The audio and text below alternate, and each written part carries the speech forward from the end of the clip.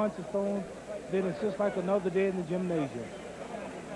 There it is from a man who certainly knows. George Foreman and I have just been offered $5 million apiece, which is unbelievable, by the government of Zaire, which used to be known as the Belgium Congo in Africa. And if he can win this fight tonight, which I don't think he will, if he wins the fight, he and I will defend, he'll have to defend his champion again in the Congo.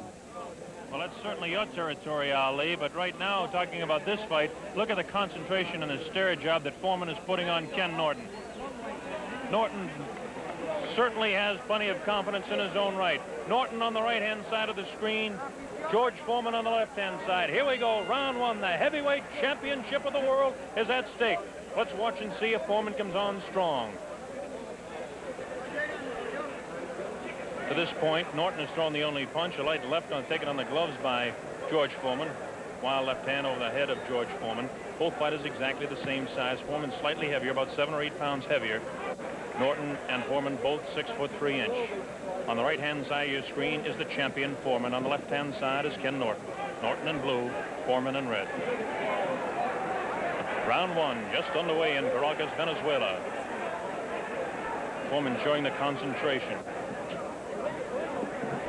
Foreman looks a little bit more patient than we've seen him. He knows he's got a fight cut out for him because he's in against a real big fella. Foreman goes out with that light left taken on the shoulder by Ken Norton. There's the pushing tactics. Foreman starting rather slow, feeling Norton out. Norton, that won't call it a classic style, but certainly the style of dragging that right foot behind him. Vicious left hook goes over the head of the champion. Boxing, Kenny. Boxing, Kenny. Pretty good straight left hand thrown by Foreman, taken on the face, and a right hand to the kidney. That's a punch you got to watch out. There's a good left hand, the best right that we've seen. Foreman pushes down on the head of Norton and landed a right hand, straight left hand to the face of Ken Norton. Norton trying to jab more with his left hand. This is what they say he has to do. Kind of a fishing left hand thrown by the champion. Right hand to the kidney thrown by the champ.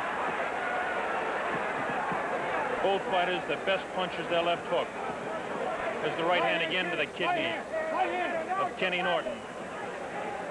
Norton takes a light left, throws a right of his own. 1 minute remaining in round one. Very even first round to this point. Light left hand taken, wild right hand, another left hand taken on the gloves by Norton. Norton scores with a left hand to the side of Foreman's head. Left hand miss, and left jab in the face of Foreman. Light left on the forehead. Pretty good left hand on the forehead of Ken Norton.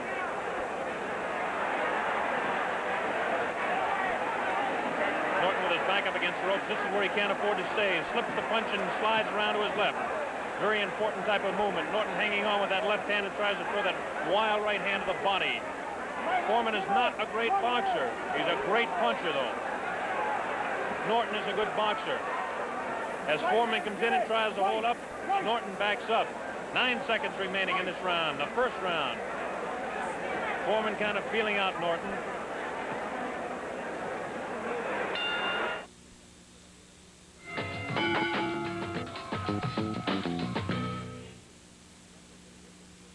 George Foreman we're watching. He hardly looks like he's built up a sweat yet. That's Archie Moore working on him.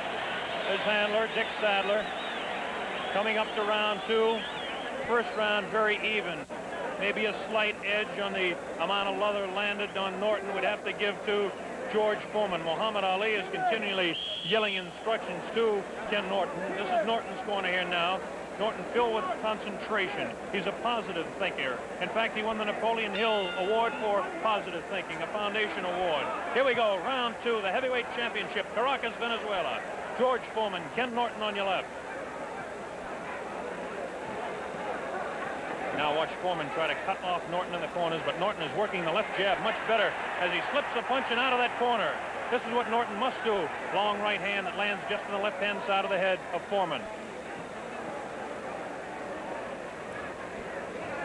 Norton tries to jab. Foreman holds those hands up and tries to push. No damage done there. Foreman pushed that away. Foreman will try to push him. He'll push his man down with his left hand and then throw the right. Foreman see him trying to cut Norton off on the corners. Kenny Norton has got plenty of boxing experience. 24 rounds with Ali, is a master's degree in boxing in any man's school. This is what he can't do. He can't mix it up with Foreman inside. Referee Jimmy Rondo separates the fighters. First real clinch of the fight. Round 2, scheduled for 15, the heavyweight championship of the world. Oh, good right hand on the left-hand side of the face of Norton. Norton is a bit stunned as Foreman is teeing off, and it looks like Norton has really been staggered as he went up against the rope. The referee is giving it the count. Yes, he'll have to take the 8 count. Okay, 7, 8, and here we go as Foreman comes banging on in the second round. Norton goes down again. A left hand on the side of the head. Norton goes back. He'll have to take another 8 count. No, he doesn't. His legs are rubbery as the left hand goes to the side of his head. A right uppercut, a left jab, and a vicious left sends Norton crumbling to the canvas for the second time. Norton is in Queersville. He doesn't know where he is. It's up to 5, 6. I don't know if Norton can make it. It might be all over right here. It's up to 9, 10, and are they going to continue it, or are they going to stop it? It looks like it may be all over, and it is all over. George Foreman retains the heavyweight championship of the world.